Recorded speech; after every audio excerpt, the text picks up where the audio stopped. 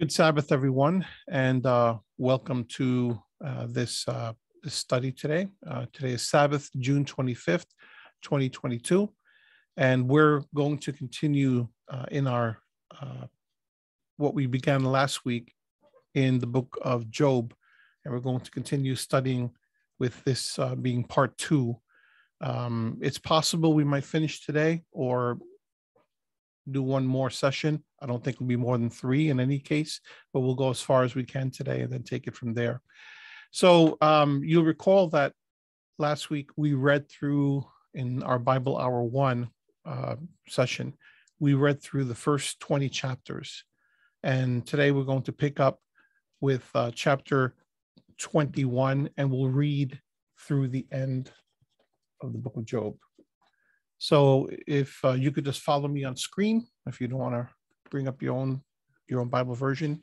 So let me bring it up on screen, and we'll take it beginning in chapter 21. And then today I'll be doing some additional deeper, more in-depth commentary on what we find as we look at the book in its entirety. Again, I'm reading from, as I did last week, from the NRSV, the New Revised Standard Version. And I'm going to begin with chapter 21. Just a quick point. Remember that we're in the middle of dialogues that Job is having with his friends, just to give you a little context of where we left off. So the last thing that we saw was in chapter 20. We saw Zophar, the third friend. You had the three friends who were speaking to Job, and the last one that had spoken before we left off was Zophar. So you have Eliphaz, the first friend, Bildad, the second, and Zophar, the third. And Zophar had just finished speaking, and Job was about ready to answer. And that's where we are in Job 21. Then Job answered, "Listen carefully to my words, and let this be your consolation. Bear with me, and I will speak. Then after I have spoken, mock on. As for me, is my complaint addressed to mortals? Why should I not be impatient? Look at me and be appalled, and lay your hand upon your mouth. When I think of it, I'm dismayed, and shuddering seizes my flesh. Why do the wicked live on, reach old age, and grow mighty in power? Their children are established in their presence, and their offspring before their eyes. Their houses are safe from fear, and no rod of Elohim is upon them. Their bull breeds without fail. Their cow calves and never miscarries. They send out their little ones like a flock, and their children dance around. They sing to the tambourine and the lyre and rejoice to the sound of the pipe. They spend their days in prosperity, and in peace they go down to Sheol. They say to Elohim, leave us alone. We do not desire to know your ways. What is the Almighty that we should serve him? What profit do we get if we pray to him? Is not their prosperity indeed their own achievement? The plans of the wicked are repugnant to me. How often is the lamp of the wicked put out? How often does calamity come upon them? How often does Elohim distribute pains in his anger? How often are they like straw before the wind and like chaff that the storm carries away? You say Elohim stores up their iniquity for their children. Let it be paid back to them so that they may know it, that their own eyes see their destruction, and let them drink of the wrath of the Almighty. For what do they care for their household after them when the number of their months is cut off? Will any teach Elohim knowledge, seeing that he judges those that are on high? One dies in full prosperity, being wholly at ease and secure, his loins full of milk and the marrow of his bones moist. Another dies in bitterness of soul, never having tasted of good. They lie down alike in the dust, and the worms cover them. Oh, I know your thoughts and your schemes to wrong me. For you say, where is the house of the prince? Where is the tent in which the wicked lived? Have you not asked those who travel the roads, and do you not accept their testimony? That the wicked are spared in the day of calamity and are rescued in the day of wrath? Who declares their way to their face, and who repays them for what they have done? When they are carried to the grave, a watch is kept over their tomb. The clods of the valley are sweet to them. Everyone will follow after, and those who went before are innumerable. How then will you comfort me with empty nothings? There's nothing left of your answers but falsehood. Chapter 22. Then Eliphaz the Temanite answered, can a mortal be of use to Elohim? Can even the wisest be of service to him? Is it any pleasure to the Almighty if you are righteous, or is it gain to him if you make your ways blameless? Is it for your piety that he reproves you, or enters into judgment with you? Is not your wickedness great? There's no end to your iniquities. For you have exacted pledges from your family for no reason, and stripped the naked of their clothing. You have given no water to the weary to drink, and you have withheld bread from the hungry. The powerful possess the land, the favored live in it. You've sent widows away empty-handed, and the arms of the orphans you have crushed. Therefore snares are around you, and sudden terror overwhelms you, or darkness so that you cannot see. A flood of waters covers you. Is not Elohim high in the heavens? See the highest stars, how lofty they are. Therefore you say, what does Elohim know? Can he judge through the deep darkness? Thick clouds enwrap him so that he does not see, and he walks on the dome of heaven. Will you keep to the old way that the wicked have trod? They were snatched away before their time. Their foundation was washed away by a flood. They said to Elohim, leave us alone, and what can the Almighty do to us? Yet he filled their houses with good things. But the plans of the wicked are repugnant to me. The righteous see it and are glad. The innocent laugh them to scorn, saying, surely our adversaries are cut off, and what they left the fire has consumed. Agree with Elohim and be at peace. In this way, good will come to you. Receive instruction from his mouth and lay up his words in your heart. If you return to the Almighty, you'll be restored. If you remove unrighteousness from your tents, if you treat gold like dust and gold of Ophir like the stones of the torrent bed, and if the Almighty is your gold and your precious silver, then you will delight yourself in the Almighty and lift up your face to Elohim. You will pray to him and he will hear you, and you will pay your vows. You will decide on a matter and it will be established for you, and light will shine on your ways. When others are humiliated, you say it is pride, for he saves the humble. He will deliver even those who are guilty. They will escape because of the cleanness of your hands. Chapter 23. Then Job answered, today also my complaint is bitter. His hand is heavy, despite my groaning. Oh, that I knew where I might find him, that I might come even to his dwelling. I would lay my case before him and fill my mouth with arguments. I would learn what he would answer me and understand what he would say to me. Would he contend with me in the greatness of his power? No, but he would give heed to me. There an upright person could reason with him, and I should be acquitted forever by my judge. If I go forward, he's not there, or backward, I cannot perceive him. On the left, he hides, and I cannot behold him. I turn to the right, but I cannot see him. But he knows the way I take. When he has tested me, I shall come out like gold. My foot is held fast to his steps. I have kept his way and have not turned aside. I have not departed from the commandment of his lips. I have treasured in my bosom the words of his mouth. But he stands alone, and who can dissuade him? What he desires, that he does. For he will complete what he appoints for me, and many such things are in his mind. Therefore, I am terrified at his presence. When I consider I am in dread of him. Elohim has made my heart faint. The Almighty has terrified me. If only I could vanish in darkness, and thick darkness would cover my face. Chapter 24. Why are times not kept by the Almighty? And why do those who know him never see his days? The wicked remove landmarks. They seize flocks and pasture them. They drive away the donkey of the orphan. They take the widow's ox for a pledge. They thrust the needy off the road. The poor of the earth all hide themselves. Like wild asses in the desert, they go out to their toil, scavenging in the wasteland, food for their young. They reap in a field not their own, and they glean in the vineyard of the wicked. They lie all night naked without clothing and have no covering in the cold. They are wet with the rain of the mountains and cling to the rock for want of shelter. There are those who snatch the orphan child from the breast and take as a pledge the infant of the poor. They go about naked without clothing. Though hungry, they carry the sheaves. Between their terraces, they press out oil. They tread the wine presses, but suffer thirst.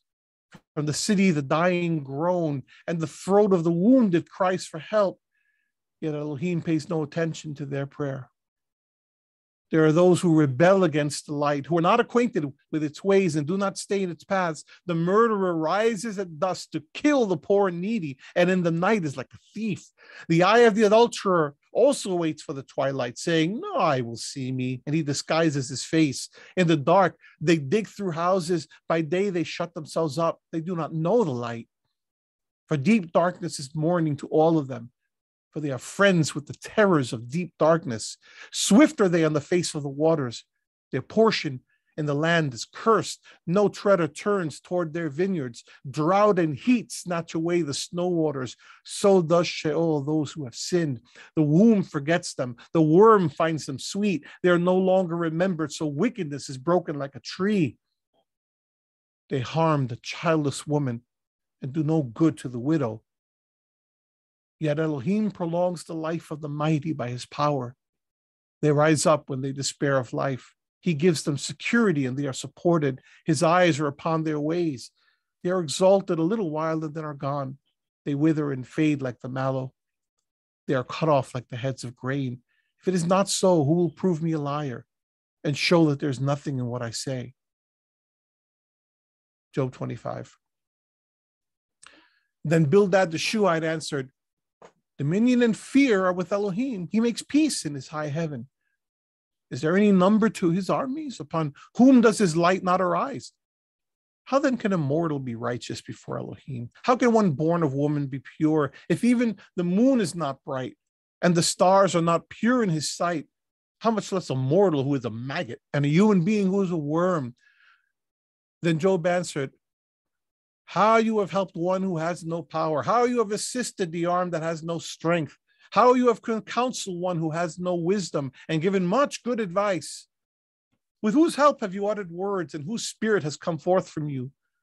The shades below tremble, the waters and their inhabitants. Sheol is naked before Elohim and Abaddon has no covering. He stretches out Zephon over the void and hangs the earth upon nothing. He binds up the waters in his thick clouds, and the cloud is not torn open by them. He covers the face of the full moon and spreads over it his cloud. He has described a circle on the face of the waters at the boundary between light and darkness. The pillars of heaven tremble and are astounded at his rebuke. By his power, he stilled the sea. By his understanding, he struck down Rahab. By his wind, the heavens were made fair. His hand pierced the fleeing serpent. These are indeed but the outskirts of his ways, and how small a whisper do we hear of him? But the thunder of his power, who can understand? Job again took up his discourse and said, "As Elohim lives, who has taken away my right, and the Almighty, who has made my soul bitter, as long as my breath is in me, and the spirit of Elohim is in my nostrils, my lips will not speak falsehood, and my tongue will not utter deceit. Far be it from me to say that you are right. Until I die, I will not put away my integrity from me. I hold fast my righteousness and will not let it go. My heart does not reproach me for any of my days. May my enemy be like the wicked, and may my opponent be like the unrighteous. For what is the hope of the wicked when Elohim cuts them off, when Elohim takes away their lives? Will Elohim hear their cry when trouble comes upon them? Will they take delight in the Almighty? Will they call upon Elohim at all times? I will teach you concerning the hand of Elohim. That which is with the Almighty I will not conceal. All of you have seen it yourselves. Why then have you become altogether vain?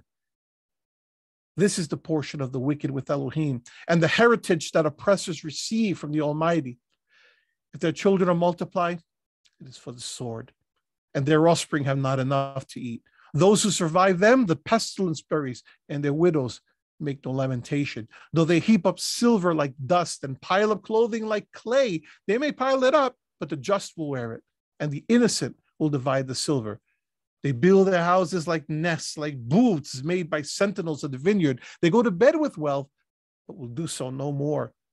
They open their eyes, and it is gone. Terrors overtake them like a flood. In the night, a whirlwind carries them off.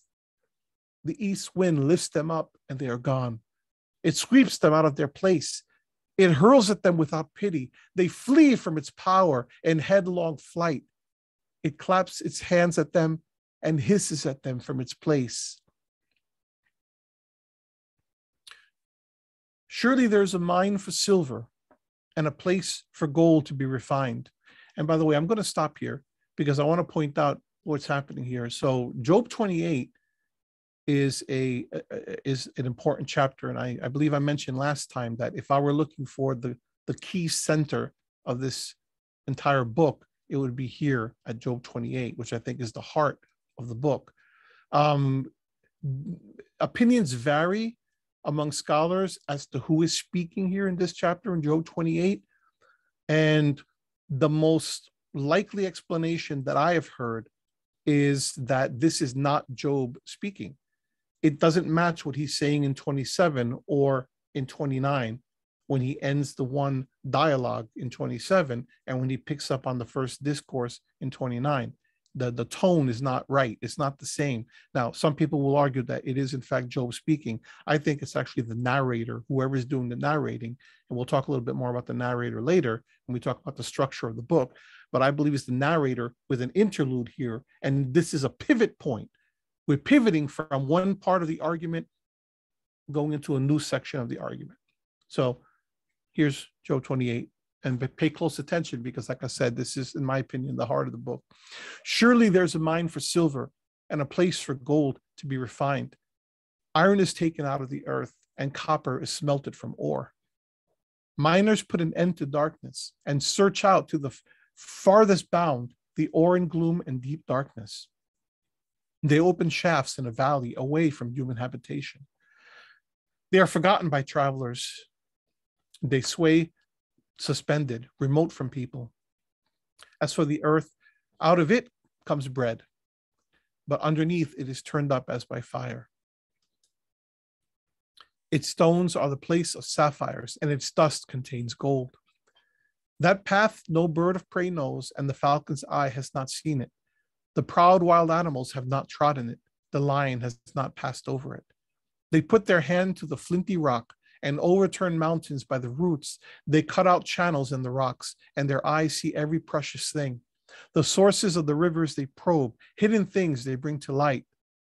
But where shall wisdom be found? And where is the place of understanding? Mortals do not know the way to it, and it is not found in the land of the living. The deep says, it is not in me, and the sea says, it's not with me. It cannot be gotten for gold, and silver cannot be weighed out at this price. It cannot be valued in the gold of Ophir, in precious onyx or sapphire. Gold and glass cannot equal it, nor can it be exchanged for jewels of fine gold. No mention shall be made of coral or of crystal. The price of wisdom is above pearls. The chrysolite of Ethiopia cannot compare with it, nor can it be valued in pure gold. Where then does wisdom come from? And where is the place of understanding?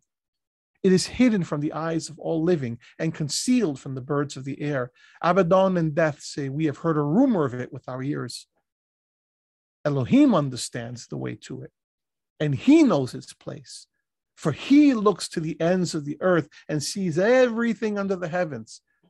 When he gave to the wind its weight and apportioned out the waters by measure, when he made a decree for the rain and a way for the thunderbolt, then he saw it and declared it. He established it and searched it out.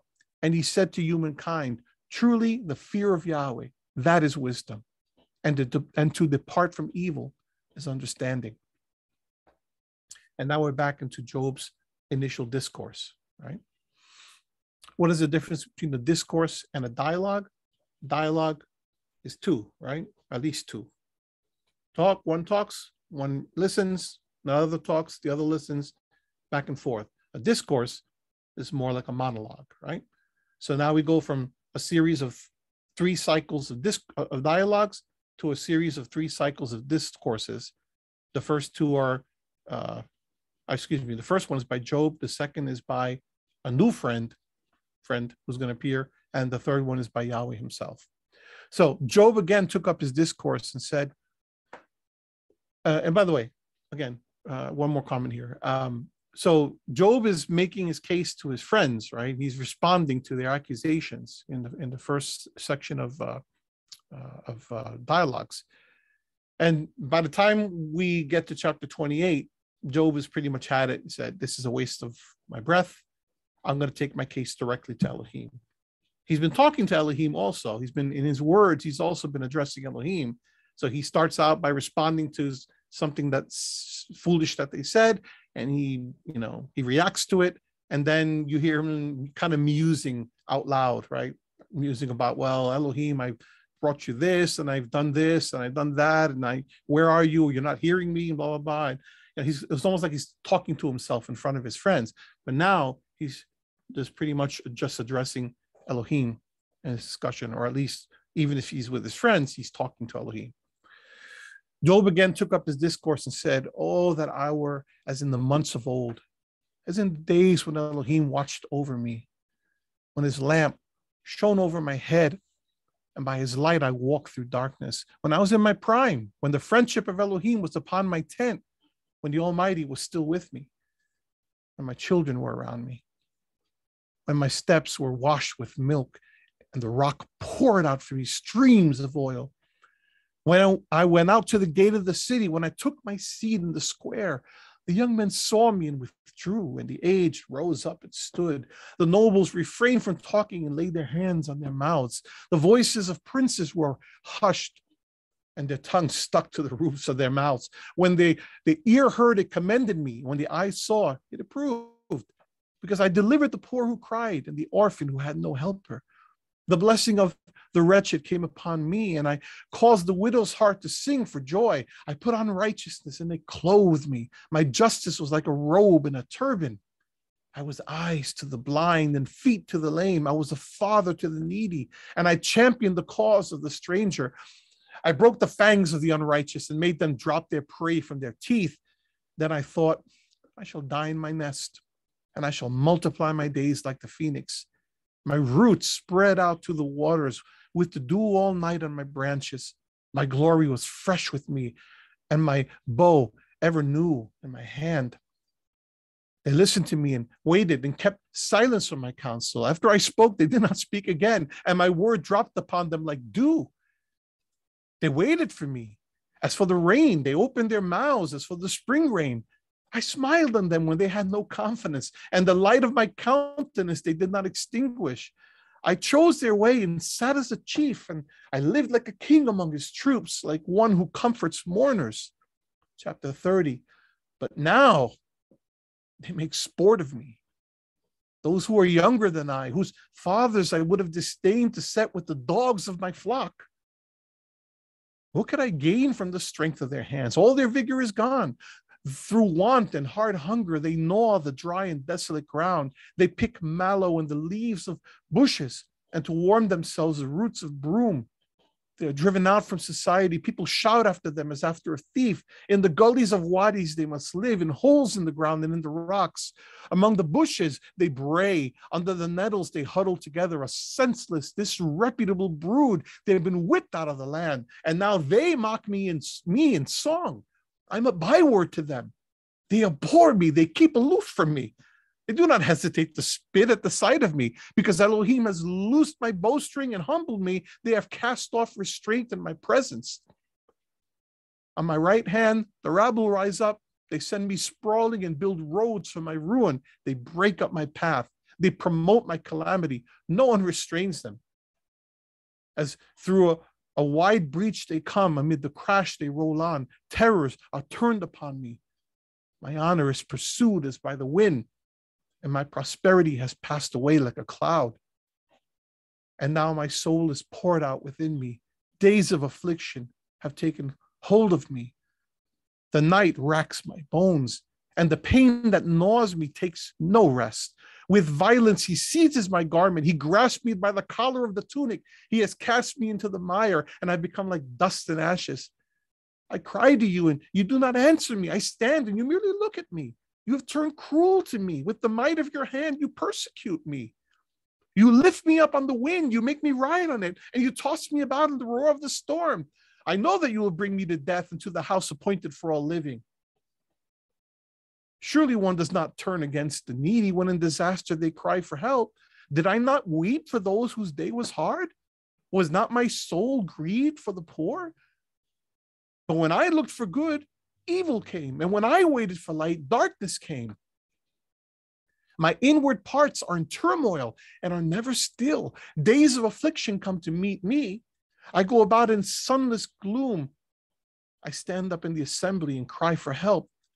I'm a brother of jackals and a companion of ostriches. My skin turns black and falls from me, and my bones burn with heat.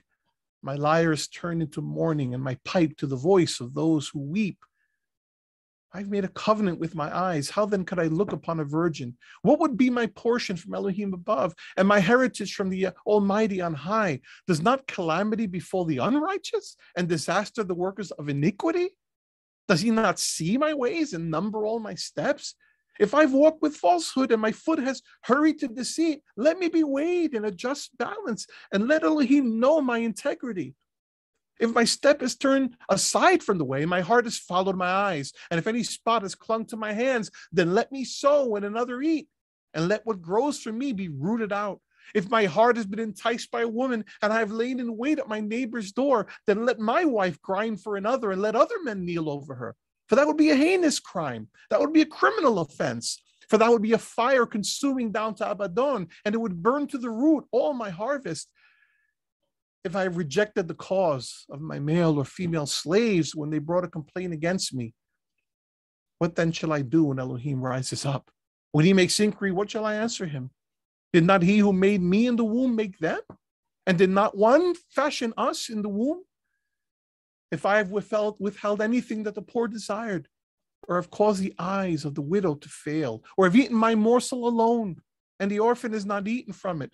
For from my youth I reared the orphan like a father, and from my mother's womb I guided the widow. If I have seen anyone perish for lack of clothing, or a poor person without covering, whose loins have not blessed me, and who was not warmed with the fleece of my sheep, if I have raised my hand against the orphan because I saw I had supporters at the gate, then let my shoulder blade fall from my socket, and let my arm be broken from its socket.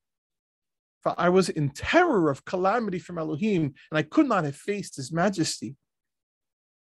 If I had made gold my trust, or called fine gold my confidence, if I have rejoiced because my wealth was great, or because my hand had gotten much, if I had looked at the sun when it shone, or the moon in splendor, and my heart enticed, and my mouth has kissed my hand, this also would be an iniquity to be punished by the judges, for I should have been false to Elohim above.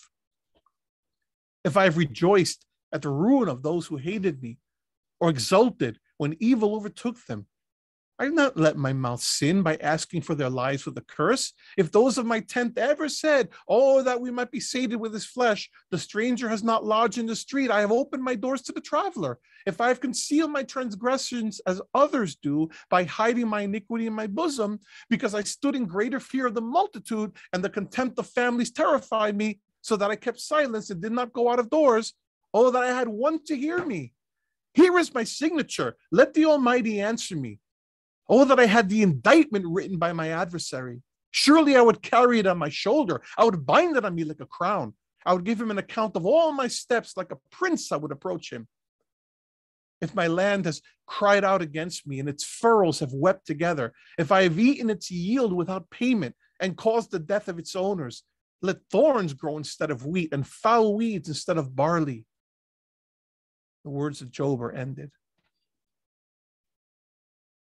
Chapter 32. So these three men ceased to answer Job because he was righteous in his own eyes. Then Elihu, son of Barachel the Buzite of the family of Ram, became angry. He was angry at Job because he justified himself rather than Elohim. He was angry also at Job's three friends because they had found no answer, though they had declared Job to be in the wrong. Now Elihu had waited to speak to Job because they were older than he. But when Elihu saw that there was no answer in the mouths of these three men, he became angry. Elihu, son of Barachel the Buzite, answered, I am young in years, and you are aged. Therefore I was timid and afraid to declare my opinion to you. I said, let days speak, and many years teach wisdom. But truly it is the spirit and immortal The breath of the Almighty that makes for understanding.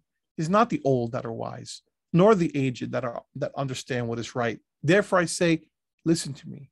Let me also declare my opinion. See, I waited for your words. I listened for your wise sayings while you searched out what to say. I gave you my attention, but there was in fact no one that confuted Job, no one among you that answered his words. Yet do not say, we have found wisdom. Elohim may vanquish him, not a human. He has not directed his words against me, and I will not answer him with your speeches. They are dismayed. They answer no more. They have not a word to say. And am I to wait because they do not speak, because they stand there and answer no more? I also will give my answer. I also will declare my opinion. For I am full of words. The spirit within me constrains me. My heart is indeed like wine that has no vent, like new wineskins that's ready to burst. I must speak so that I may find relief. I must open my lips and answer. I love this guy. I will not show partiality to any person or use flattery toward anyone, for I do not know how to flatter, or my maker would soon put an end to me. Chapter 33.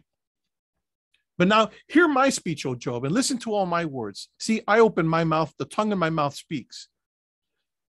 My words declare the uprightness of my heart, and what my lips know, they speak sincerely. The spirit of Elohim has made me, and the breath of the Almighty gives me life. Answer me if you can. Set your words in order before me. Take your stand. See, before Elohim, I am as you are. I too was formed from a piece of clay. No fear of me need terrify you. My pressure will not be heavy on you. Surely you have spoken in my hearing, and I have heard the sound of your words. You say, I'm clean, without transgression. I'm pure, and there is no iniquity in me. Look, he finds occasions against me. He counts me as his enemy. He puts my feet in the stocks and watches all my paths. But in this, you are not right. I will answer you. Elohim is greater than any mortal. Why do you contend against him, saying he will answer none of my words? For Elohim speaks in one way and in two, though people do not perceive it. In a dream, in a vision of the night, when deep sleep falls on mortals while they slumber on their beds, then he opens their ears and terrifies them with warnings, that he may turn them aside from their deeds and keep them from pride, to spare their souls from the pit, their lives from traversing the river. They are also chastened with pain upon their beds and with continual strife in their bones, so that their lives loathe bread and their appetites dainty food. Their flesh is so wasted away that it cannot be seen, and their bones, once invisible, now stick out. Their souls draw near the pit, and their lives to those who bring death.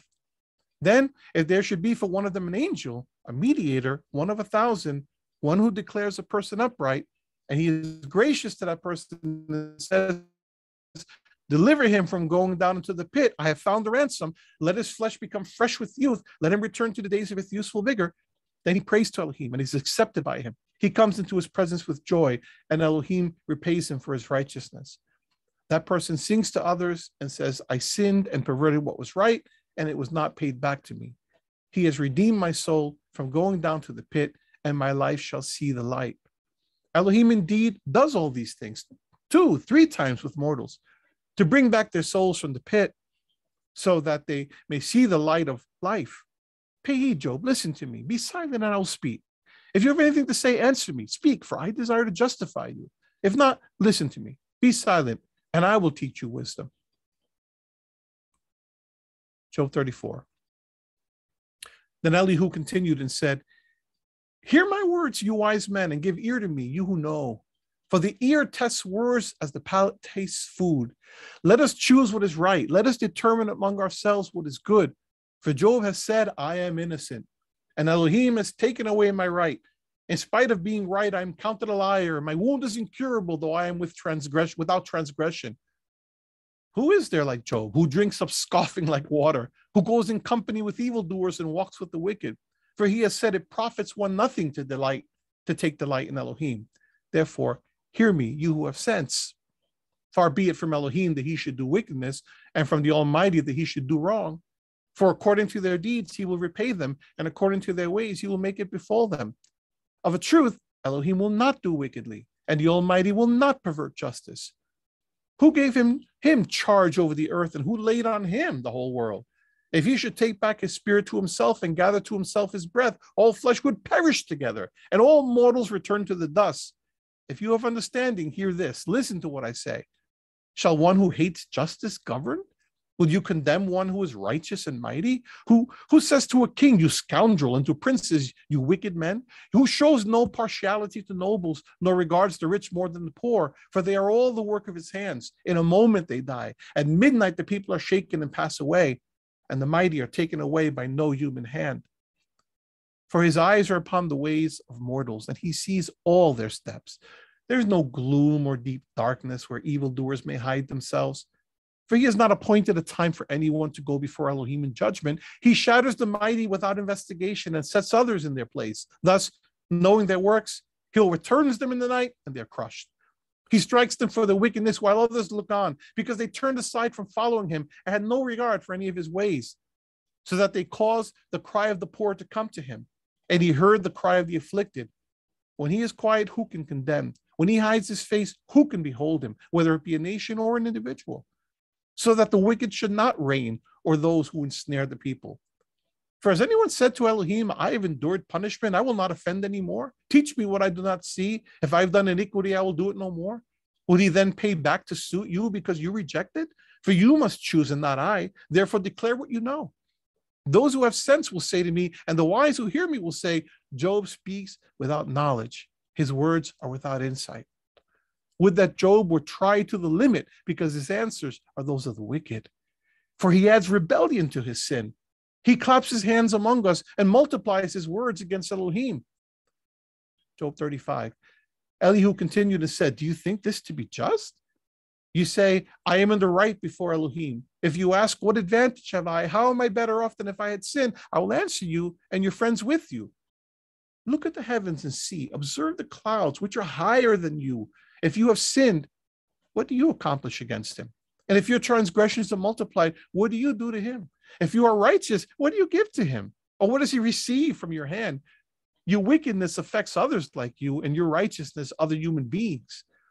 Because of the multitude of oppressions, people cry out. They call for help because of the arm of the mighty. But no one says, where is Elohim my maker, who gives strength in the night, who teaches us more than the animals of the earth and makes us wiser than the birds of the air? There they cry out, but he does not answer because of the pride of evildoers. Surely Elohim does not hear an empty cry, nor does the Almighty regard it. How much less when you say that you do not see him, that the case is before him and you are waiting for him. And now because his anger does not punish and he does not greatly heed transgression, Job opens his mouth in empty talk. He multiplies words without knowledge. Elihu continued, Job 36. Elihu continued and said, bear with me a little and I will show you. For I have yet something to say on Elohim. I will bring my knowledge from far away and ascribe righteousness to my maker. For truly my words are not false. One who is perfect in knowledge is with you. Surely Elohim is mighty and does not despise any. He is mighty in strength of understanding.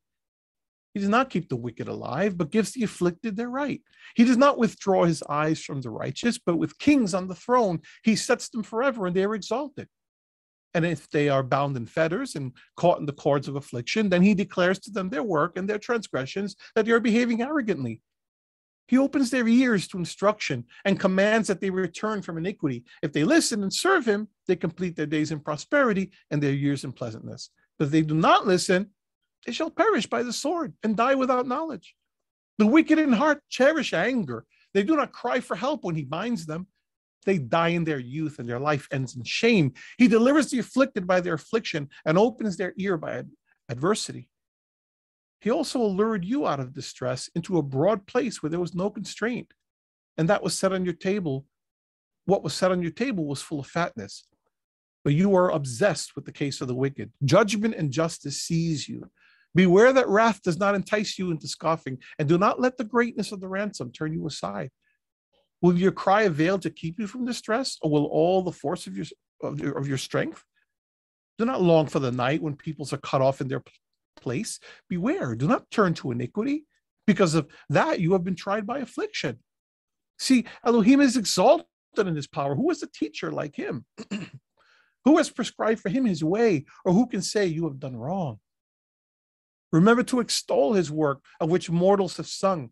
All people have looked on it. Everyone watches it from far away. Surely Elohim is great, and we do not know him. The number of his years is unsearchable. For he draws up the drops of water. He distills his mist and rain, which the skies pour down and drop upon mortals abundantly. Can anyone understand the spreading of the clouds, the thunderings of his pavilion? See, he scatters his lightnings around him and covers the roots of the sea. For by these he governs peoples. He gives food in abundance. He covers his hands with the lightning and commands it to strike the mark. Its crashing tells about him. He is jealous with anger against iniquity.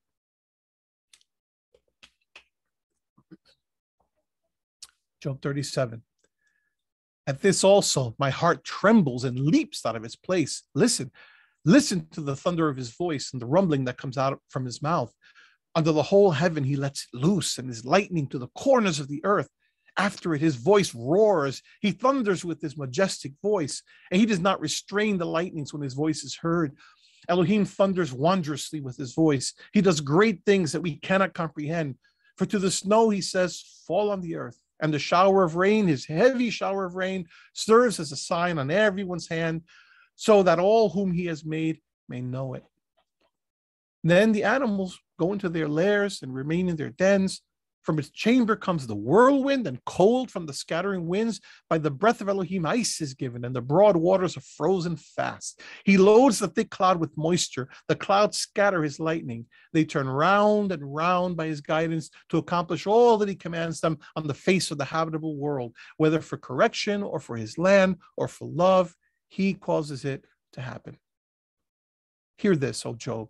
Stop and consider the wondrous works of Elohim. Do you know how Elohim lays his command upon them and causes the lightning of his cloud to shine? Do you know the balancings of the clouds, the wondrous works of the one whose knowledge is perfect? You whose garments are hot when the earth is still because of the south wind? Can you, like him, spread out the skies hard as a molten mirror? Teach us what we shall say to him.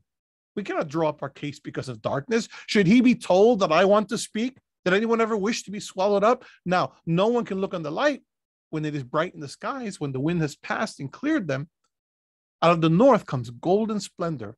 Around Elohim is awesome majesty. The Almighty, we cannot find him. He's great in power and justice, and abundant righteousness he will not violate. Therefore, mortals fear him.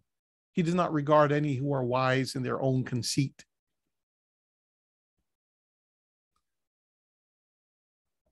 And then we take the final discourse, the only one that ultimately matters. Job 38. Then Yahweh answered Job out of the whirlwind. Who is this that darkens counsel by words without knowledge? Gird up your loins like a man. I will question you, and you shall declare to me. Where were the foundation of the earth? Tell me if you have understanding. Who determined its measurements? Surely you know. Or who stretched the line upon it? On what were its bases sunk? Or who laid its cornerstone when the morning stars sang together and all the heavenly beings shouted for joy? Or who shut in the sea with doors when it burst out from the womb? When I made the clouds its garment and thick darkness its swaddling band, and prescribed bounds for it, and set bars and doors, and said, thus far shall you come and no further, and here shall your proud ways be stopped. Have you commanded the morning since your days began, and caused the dawn to know its place, so that it might take hold of the skirts of the earth, and the wicked be shaken out of it? It is changed like clay under the seal, and it is dyed like a garment. Light is withheld from the wicked, and their uplifted arm is broken. Have you entered into the springs of the sea, or walked in the recesses of the deep? Have the gates of death been revealed to you? Or have you seen the gates of deep darkness? Have you comprehended the expanse of the earth? Declare if you know all this. Where is the way to the dwelling of light? And where is the place of darkness, that you may take it to its territory, and that you may discern the paths to its home? Surely you know, for you were born there, and the number of your days is great. Have you entered the storehouses of the snow? Or have you seen the storehouses of the hail, which I've reserved for the time of trouble, for the day of battle and war? What is the way to the place where the light is distributed, or where the east wind is scattered upon the earth? Who has cut a channel for the torrents of rain and a way for the thunderbolt to bring rain on a land where no one lives, on the desert which is empty of human life, to satisfy the waste and desolate land, and to make the ground put forth grass? Has the rain a father? Or who has begotten the drops of dew? From whose womb did the ice come forth? And who has given birth to the hoarfrost of heaven? The waters become hard like stone, and the face of the deep is frozen. Can you bind the chains of the Pleiades or loose the cords of Orion? Can you lead forth the Mazzaroth in the season? Or can you guide the bear with its children? Do you know the ordinances of the heavens? Can you establish their rule on the earth? Can you lift up your voice to the clouds so that a flood of waters may cover you? Can you send forth lightning so that they may go and say to you, here we are? Who has put wisdom in the inward parts or given understanding to the mind? Who has the wisdom to number the clouds? Or who can tilt the water skins of the heavens when the dust runs into a mass and the clods cling together? Can you hunt the prey for the lion or satisfy the appetite of the young lions when they crouch in their dens or lie in wait in their covert? Who provides for the raven its prey when its young ones cry to Elohim and wander about for lack of food? Do you know when the mountain goats give birth? Do you observe the calving of the deer? Can you number the months that they fulfill? And do you know the time when they gave birth? When they crouch to give birth to their offspring and are delivered of their young ones become strong, they grow up in the open, they go forth and do not return to them. Who has let the wild ass go free? Who has loosed the bonds of the swift ass, to which I have given the steppe for its home, the salt land for its dwelling place? It scorns the tumult of the city. It does not hear the shouts of the driver. It ranges the mountains as its pasture, and it searches after every green thing. Is the wild ox willing to serve you? Will it spend the night at your crib? Can you tie it in the furrow with ropes, or will it harrow the valleys after you? Will you depend on it because its strength is great, and will you hand over your labor to it? Do you have faith in it that it will return and bring your grain to the threshing floor? And as you can see, we've entered into chapter 39. I don't think I mentioned it. The ostrich's wings flap wildly, though its pinions lack plumage, for it leaves its eggs to the earth and lets them be warmed on the ground, forgetting that a foot may crush them and that a wild animal may trample them. It deals cruelly with its young as if they were not its own, though its labor should be in vain, yet it has no fear, because Elohim has made it forget wisdom and given it no share in understanding. When it spreads its plumes aloft, it laughs at the horse and its rider. Do you give the horse its might? Do you clothe its neck with mane? You make it leap like the locust. Its majestic snorting is terrible. It paws violently, exults mightily. It goes out to meet the weapons. It laughs at fear and is not dismayed. It does not turn back from the sword. Upon it rattle the quiver, the flashing spear, and the javelin. With fierceness and rage, it swallows the ground. It cannot stand still at the sound of the trumpet. When the trumpet sounds, it says, aha! From a distance, it smells the battle, the thunder of the captains, and the shouting. Is it by your wisdom that the hawk soars and spreads its wings towards the south? Is it at your command that the eagle mounts up and makes its nest on high? It lives on the rock and makes its home in the fastness of the rocky crag. From there it spies the prey. Its eyes see it from far away. The young ones suck up blood, and where the slain are, there it is. Job 40. And Yahweh said to Job, shall a fault finder contend with the Almighty? Anyone who argues with Elohim must respond. Then Job answered Yahweh, see, I am of small account. What shall I answer you? I lay my hand on my mouth. I've spoken once, and I will not answer. Twice, but will proceed no further. Then Yahweh answered Job out of the whirlwind. Gird up your loins like a man. I will question you, and you declare to me. Will you even put me in the wrong? Will you condemn me that you may be justified? Have you an arm like Elohim, and can you thunder with a voice like his? Deck yourself with majesty and dignity. Clothe yourself with glory and splendor. Pour out the overflowings of your anger, and look on all who are proud and abase them. Look on all who are proud and bring them low. Tread down the wicked where they stand. Hide them all in the dust together. Bind their faces in the world below. Then I will also acknowledge to you that your own right hand can give you victory. Look at Behemoth, which I made just as I made you. It eats grass like an ox. Its strength is in its loins and its power in the muscles of its belly. It makes its tail stiff like a cedar. The sinews of its thighs are knit together. The bones are tubes of bronze, its limbs like bars of iron. It is the first of the great acts of Elohim. Only its maker can approach it with the sword. For the mountains yield food for it, where all the wild animals play. Under the lotus plants it lies, in the covert of the reeds and in the marsh. The lotus trees cover it for shade. The willows of the wadi surround it. Even if the river is turbulent, it is not frightened. It is confident, though Jordan rushes against its mouth. Can one take it with hooks or pierce its nose with a snare?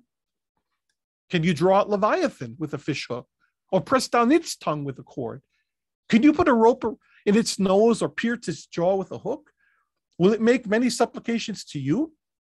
Will it speak soft words to you? Will it make a covenant with you to be taken as your servant forever? Will you play with it as with a bird, or will you put it on a leash for your girls? Will traders bargain over it? Will they divide it up among the merchants? Can you fill its skin with harpoons or its head with fishing spears? Lay hands on it. Think of the battle. You will not do it again. Any hope of capturing it will be disappointed. We're not even the Elohim overwhelmed at the sight of it. No one is so fierce as to dare to stir it up. Who can stand before it? Who can confront it and be safe under the whole heaven? Who? I will not keep silence concerning its limbs or its mighty strength or its splendid frame. Who can strip off its outer garment? Who can penetrate its double coat of mail? Who can open the doors of its face? There is terror all around its teeth. Its back is made up of shields and rows, shut up closely as with a seal. One is so near to another that no air can come between them. They are joined one to another. They clasp each other and cannot be separated. Its sneezes flash forth light, and its eyes are like the eyelids of the dawn. From its mouth go flaming torches, sparks of fire leap out. Out of its nostrils comes smoke, as from a boiling pot and burning rushes. Its breath kindles coals, and a flame comes out of its mouth. In its neck abides strength, and terror dances before it. The folds of its flesh cling together. It is firmly cast and immovable. Its heart is as hard as stone, as hard as the lower millstone. When it raises itself up, the Elohim are afraid. At the crashing, they are beside themselves.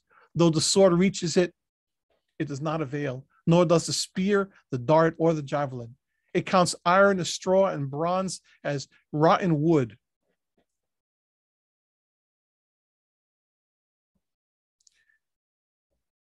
The arrow cannot make it flee. Sling stones for it are turned to chaff.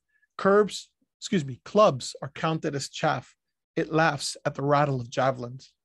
Its underparts are like sharp potsherds. It spreads itself like a threshing sledge on the mire. It makes the deep boil like a pot. It makes the sea like a pot of ointment. It leaves a shining wake behind it. One would think the deep to be white-haired. On earth it has no equal, a creature without fear. It surveys everything that is lofty. It is king over all that are proud. Job 42. Then Job answered Yahweh, I know that you can do all things, and that no purpose of yours can be thwarted. Who is this that hides counsel without knowledge? Therefore I have uttered what I did not understand, things too wonderful for me, which I did not know. Hear, and I will speak. I will question you, and you declare to me. I have heard of you by the hearing of the ear, but now my eye sees you. Therefore I despise myself and repent in dust and ashes. After Yahweh had spoken these words to Job, Yahweh said to Eliphaz the Temanite, my wrath is kindled against you and against your two friends, for you have not spoken of me what is right, as my servant Job has. Now therefore take 7 bulls and 7 rams, and go to my servant Job, and offer up for yourselves a burnt offering, and my servant Job shall pray for you. For I will accept his prayer, not to deal with you according to your folly, for you have not spoken to me what is right, as my servant Job has done. So Eliphaz the Temanite, and Bildad the Shuhite, and Zophar the Naamathite went and did what Yahweh had told them, and Yahweh accepted Job's prayer. And Yahweh restored the fortunes of Job when he had prayed for his friends. Let's say the blessings, not the fortunes. So I'm not crazy about that term. And Yahweh restored the blessings of Job when he had prayed for his friends. And Yahweh gave Job twice as much as he had before. Then there came to him all his brothers and sisters and all who had known him before, and they ate bread with him in his house. They showed him sympathy and comforted him for all the evil that Yahweh had brought upon him. and each of them gave him a piece of money and a gold ring. Yahweh blessed the latter days of Job more than its beginning, and he had 14,000 sheep, 6,000 camels, 1,000 yoke of oxen, and 1,000 donkeys. He also had 7 sons and 3 daughters. He named the first Jemimah, the second Keziah, and the third Keren Hapuk. In all the land, there were no women so beautiful as Job's daughters, and their father gave them an inheritance along with their brothers. After this, Job lived 140 years and saw his children and his children's children 4 generations. And Job died old and full of days. Wow. It's a tough one to get through, huh? It's a lot of material. And it's not easy to read. Because remember that it's poetry, right? It's narrative and poetry. It's actually a bunch of different genres in one. So let's talk a little bit about the book of Job overall. What is the purpose of Job? Well, first of all, it's wisdom literature, right? And the purpose of wisdom literature is to teach a very practical form of wisdom. It's not wisdom as you would find, for example, among the Greeks or the Babylonians, right? It's not just a theoretical type of wisdom. All wisdom in the scriptures, whether it's Proverbs, Psalms, Job, etc., all wisdom is meant to be put to practical use. So the idea, Ecclesiastes and others, Song of Songs. So the idea is to give you sayings or narratives or parables or metaphor, right? You might look at Job as one giant parable, right? It doesn't mean that I don't believe Job was an actual person. I actually believe he was a person. I believe that looking at the structure of Job, the way it's written, etc., I believe that it was probably about a person, but written using Job as the example, as the hero, the antagonist, and then it was given a structure that was more literary in nature, that was to serve as somewhat of a large parable, right? Matter of fact, let me just show you here a couple of things. So we're gonna go to different places here, just kind of settle in, and we'll take this easy. Like I said, I don't need to finish this today, so if we need to, I want to take it slow, and then we'll see where we are at the end of it. So if we go over to, I mentioned last week that in Genesis that there's a name in there that looks similar to Job's, but I didn't make a big deal out of it because it's probably not referring to Job. As a matter of fact, it's not even Job. It's Eov as opposed to Yov.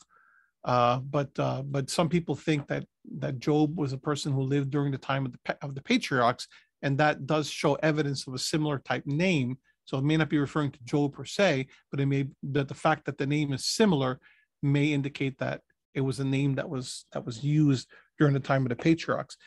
Another thing that we don't see here is, was Job an Israelite?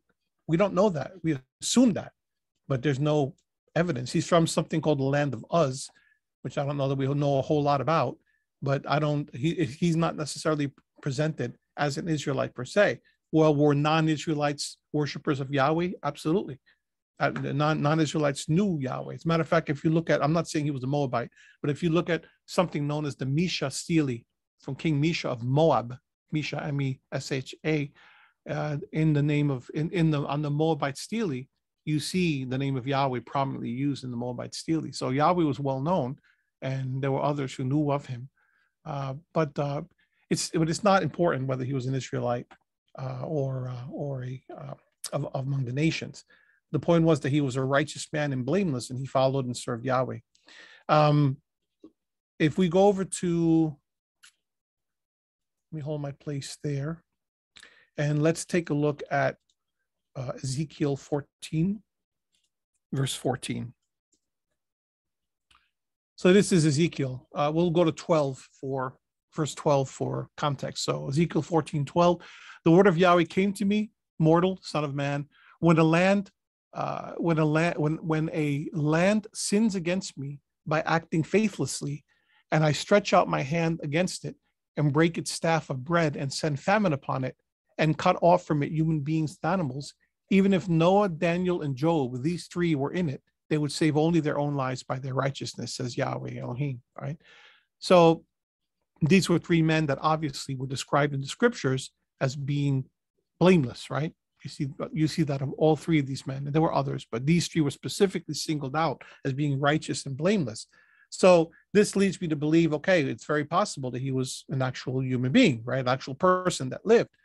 You know, someone can make the case, well, maybe this is just a literary device that Ezekiel is using, right? That even if Noah, Daniel, and Job from, from the stories, right, in that sense, I don't think so. I just, it's my belief that Job would have been an actual person, as these two are actual people. There's one other place to look, but that's just my opinion, right? I could never necessarily prove that.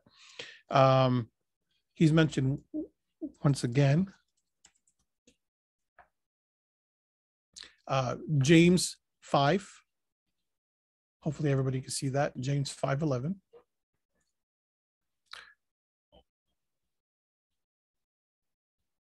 So let's take 10 for context. As an example of suffering and patience, beloved, take the prophets who spoke in the name of Yahweh. Indeed, we call blessed those who show endurance. You have heard of the endurance of Job, and you have seen the purpose of Yahweh, how Yahweh is compassionate and merciful. So again, does that mean that he's just being referred to in reference to the book in the scriptures that bears his name, or that he was a real person? Well, we'll ask Yahweh when we see him, right?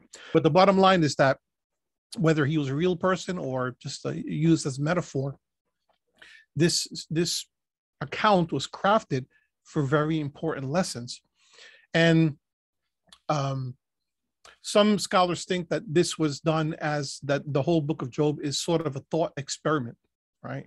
What is a thought experiment? Well, a thought experiment is you're just kind of doing a musing, M-U-S-I-N-G, a musing of a particular idea or concept, where you're looking at the pros and cons, and you're looking at the different aspects of it and coming up with a decision on what it all means.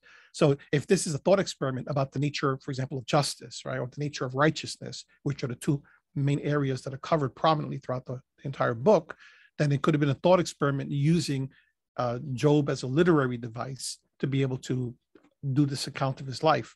It could be, for example, that like so much that becomes legend, that there's an element of truth of a man named Job who suffered some very serious things and went through stuff maybe not exactly like it's happening there in a literal sense, but a man who suffered but maintained his righteousness and integrity. And then you use that well-known account in oral history of that individual to then craft something around him, right? It's like if we would take, someone like William Wallace, of Scotland, and there's all kinds of legend around William Wallace. So you take the guy, and there's probably a kernel of truth in everything that you see in the movie Braveheart, that you read about him, etc. But of course, a whole legend, develops around him, and then you can use that to talk about bravery and courage and everything else. It doesn't take anything away from him. It just uses him as an example because of the things that happened to him in his life. So some scholars think it's a thought experiment. But anyway, let's look a little bit at the structure of the book, because I think that's going to help us to envision what's going on here. So we'll start with, let me pull up a book here that I have. Okay, so you should see in just a moment a copy of the book that I've been using to guide me in the study, called How to Read Job Appropriately by John H. Walton and Tremper Longman III. And this is the chart. It doesn't, sadly, it doesn't present as well here in electronically. I have a nice looking chart. This is kind of a one pager in the book itself. So if you ever want to pick up a copy of that in the paperback version, I don't know if you can see that well. Okay, it's a nice little chart that gives you the structure of the book of Job, but I'll try to explain it as best I can here. So there are two narrative frames. A narrative has a narrator, right? So the story is being narrated by somebody. We don't know exactly who that is, right? Whoever the author is. And then the narrator begins the book and ends the book. Okay, so you notice that. So when we started, you have chapters 1 through 3, which presents one bookend of the frame, right? And then you have the opposite end, which is what we just completed in chapter 42, which is the narrative frame, which is sort of, the ending of Job's statement when he finally declares that he's repenting and he trusts in Yahweh, and then the epilogue. And it's interesting because in that narrative, it starts off with a description of heaven and earth, right? So you have a description of Job on the earth doing his thing, and then it jumps over to a description of a meeting in the heavenly court. It's almost like a trial that's going on. People talk all the time, bandying back and forth what that account is of the meeting of this heavenly court. And first of all, we don't know, right? I mean, some people think it's a feast day or whatever, and there are all kinds of speculation, but we don't know the speculation necessarily. We can't confirm any of it one way or the other. It's just whatever interpretation you have of that, you sort of superimpose that in your understanding upon what's going on there. I even have argued in the past, and I'm not convinced entirely that I'm wrong, because I have reasons that I won't go into today because I don't have time. But I'm not even sure that heavenly court is actually taking place in heaven, right? Because it doesn't really say that. We're just kind of assuming that because of the folks who are there, right? So if we go back to the text, so he starts off talking about Job, right? A man in the land of Uz. So obviously this is earth. And then it says in 1:6, one day the heavenly beings came to present themselves before Yahweh, and Satan, when you is that it's in heaven, but it doesn't say that, right? It says they're heavenly beings. It doesn't say where they came to present themselves. We're just assuming that they did it in heaven. So we don't really know that it's in heaven, right? And then people will assume, well, Yahweh said to Satan, where have you come from? He said, from going to and fro on the earth and for walking up and down it. And the immediate assumption is that, okay, well, if he was coming, he's been going to and fro from the earth, and now he's in heaven, and that's why he's explaining he's been on the earth. That's not necessarily so. He could have been just on the earth. So anyway, there are reasons again that I question that, but at least there's an implication that there's a heavenly audience, right? Which are these beings. And then the reflection of that towards the end, of course, Yahweh speaking to Job, presumably from heaven, right? Or this, as I've explained it, this breaking through this veil between heaven and earth, right? So I don't want to force that interpretation of heaven and earth, because it's sort of reading into this text, right? But you have, but the bottom line is that the narrative gives you a similar view, right? Whether it's heaven and earth, or whether it's just the heavenly being interacting with the earth, right? You see that both in the beginning and the very end. So it's like a bookend. So it's a frame there. Okay, let me go back to the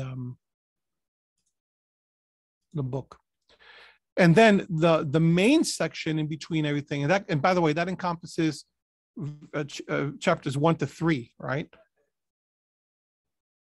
Because you have, it starts off with Job, then it switches to the heavenly court scene, or the court scene among heavenly beings, let's put it that way, and then back to Job. And then at the very end, it's Job's closing statement, and then again, interaction, let's say, between heaven and earth. And then in between all this is, of course, the main section of the book, which goes like this. So you have 3 cycles, as I've described it, of dialogue, talking back and forth. So you have, after Job gives his opening lament, this first cycle starts with the 3 friends. So you have Eliphaz, and then Job speaks. So Eliphaz says something, and Job responds. Then Bildad's turn. Then Job responds. Then Zophar's turn. Job responds. Cycle 2, and that was chapters 4-14.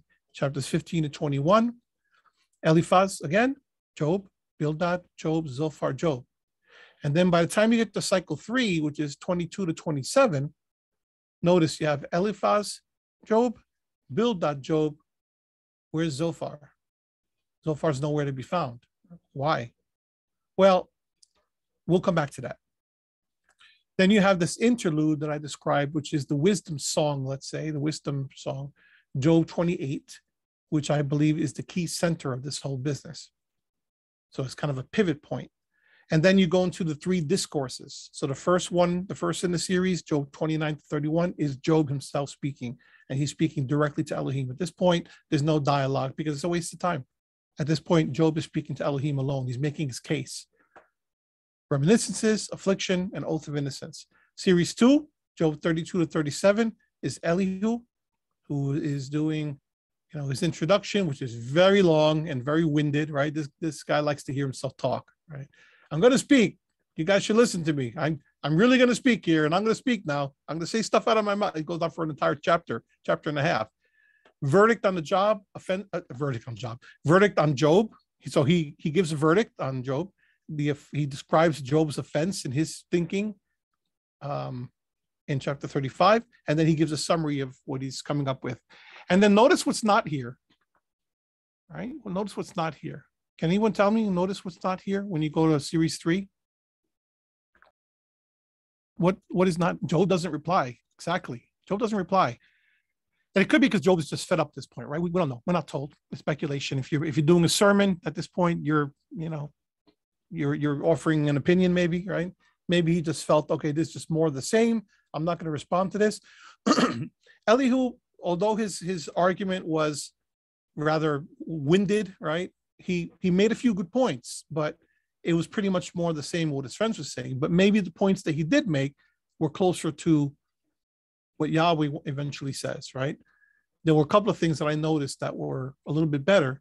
And it's interesting that when Yahweh speaks to them at the very end, and he's talking to Eliphaz, who's kind of the de facto leader of the bunch, it would seem.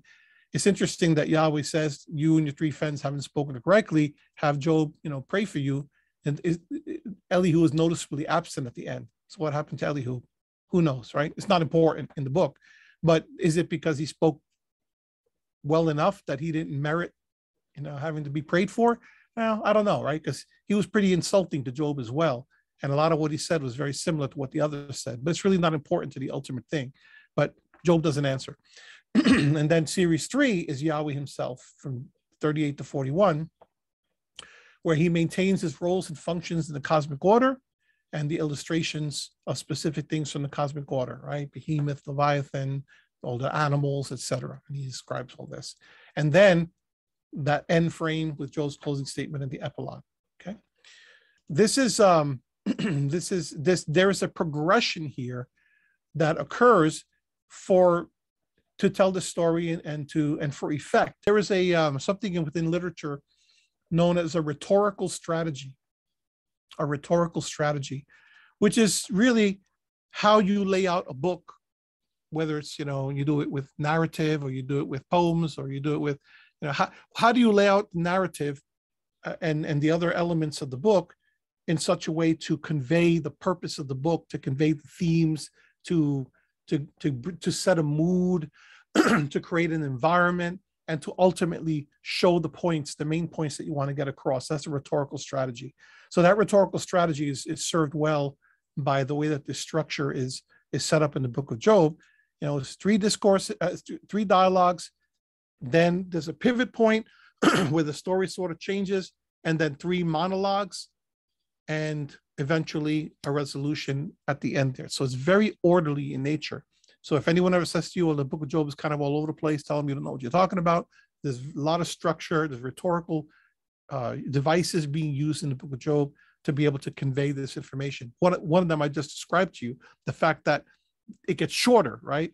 It's discourse of all 3, then dialogue, I keep saying discourse, dialogue of all 3, and then all of a sudden we only have 2.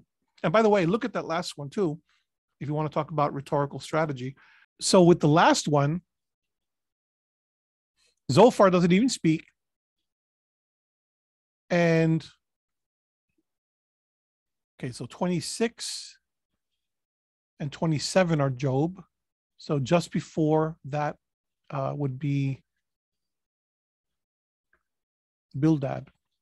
So if you're looking at 25, Bildad speaks, and look at Bildad's thing. it's very, very short, right? That's deliberate, right? So, they're saying the same thing over and over again, as I described last week, right? There's really nothing new in their argument.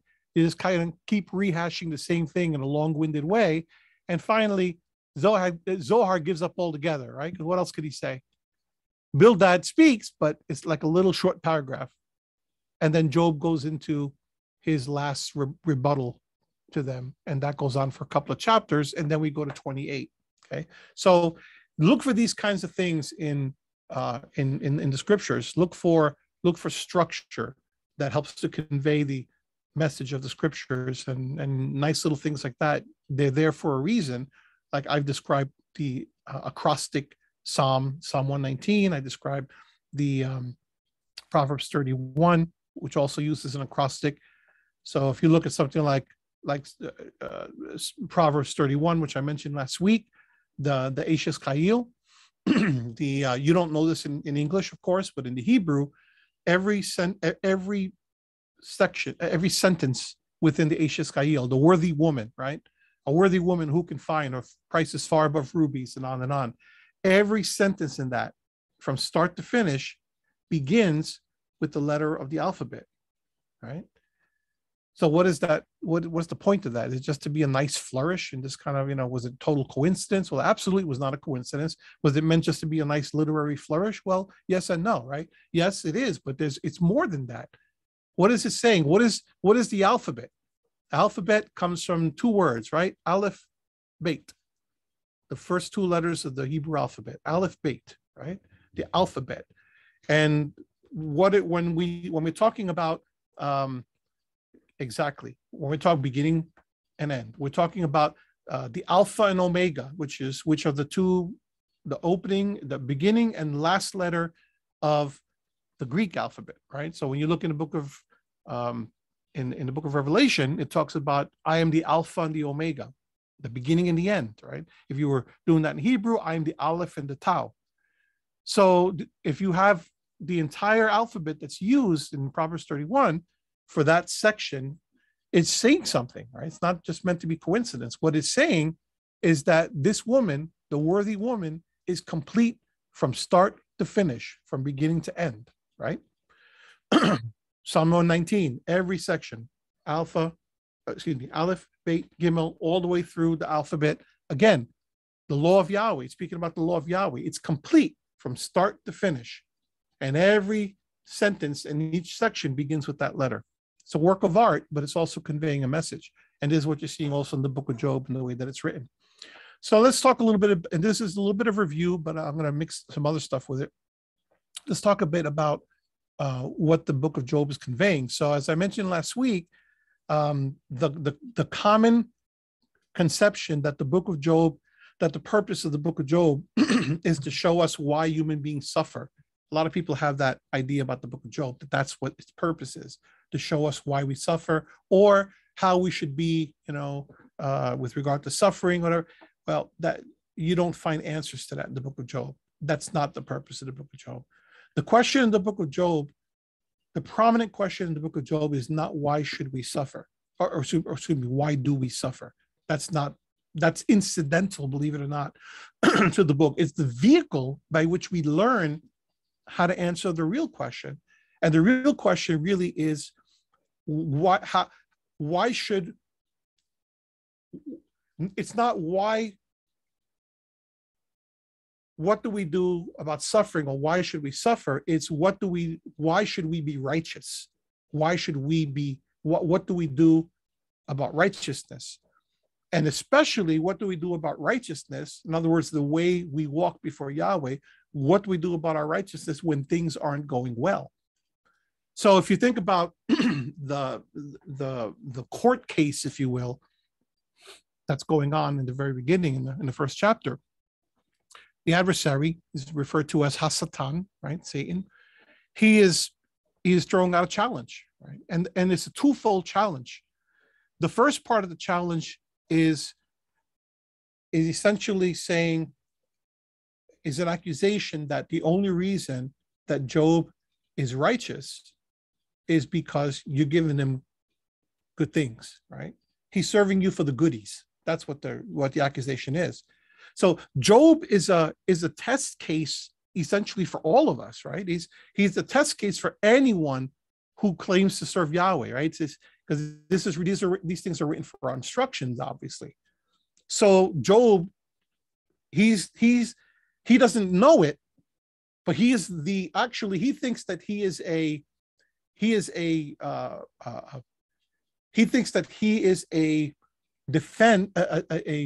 what's the word I'm looking for in a court case? A defendant in a criminal case, and actually he is not a defendant in a criminal case. You know, he thinks it's a criminal case against him. What he actually is, unbeknownst to him, is the star witness in a case against the true defendant, who is who? Yahweh. Yahweh is the defendant in the book of Job, not Job. It's not Job is going through, as the authors of this book describe, Job is going through trials, but he is not on trial. He is going through trials, but he is not on trial. The one that's on trial is Yahweh himself. And Job is the star witness.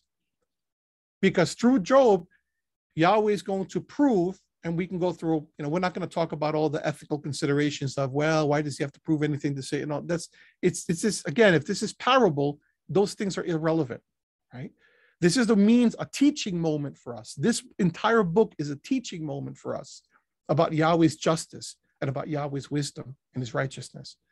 So what's going on here is that Job is the star witness to show that Yahweh, that the servants of Yahweh don't do it just for the benefits, right? That people will maintain their righteousness and their integrity because of their love for Yahweh, and not because they're necessarily getting anything in return for it. In other words, Satan's accusing him of being, in effect, creating little mercenaries, right?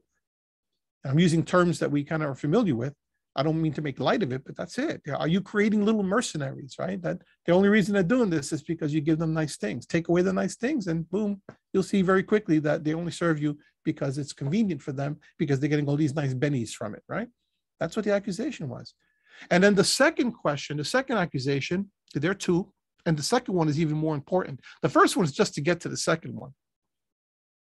So the second main accusation actually starts to occur. It's not made until Job actually starts suffering, right? Because you see that he goes through some stuff, and then there's a break. He asks another question, and then Yahweh says, okay, now you can touch him personally, right? The first time he was not able to touch Job's actual person. So he lost a bunch of things, including his family, but he didn't have a personal physical stake in it. The second time around, he does.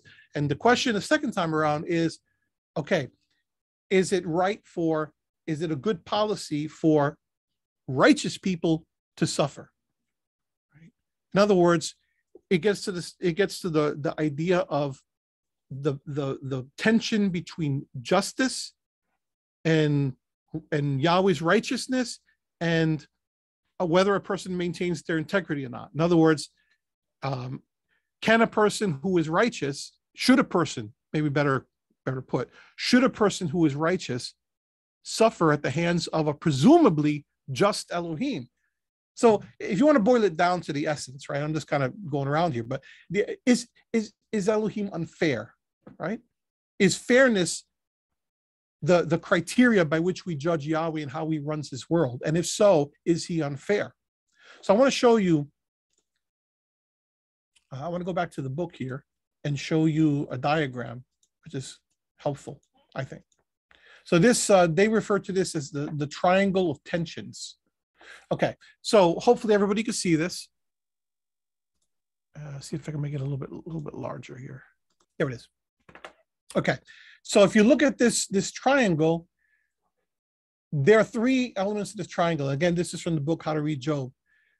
So one leg of the triangle is the retribution principle. I'll define these in a minute.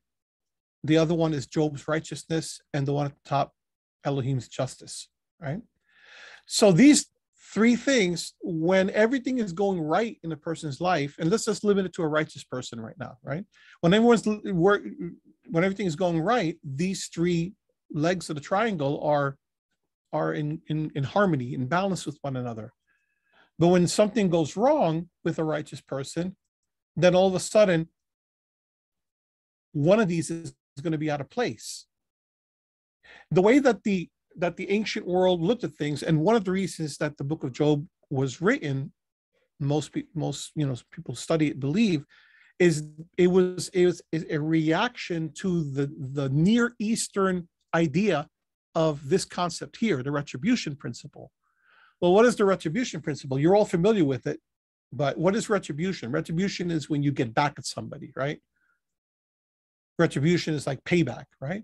So the retribution principle essentially is the idea that to boil it down to a very simplified way, that if you're good, you get good things in return. You're rewarded with good things.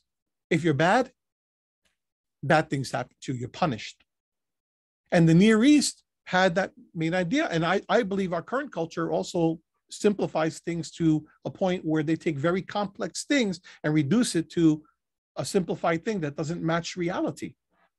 And they use that in the same way as people back then. They use that in our present day to judge Yahweh, if such a thing can be done, right? But they do it.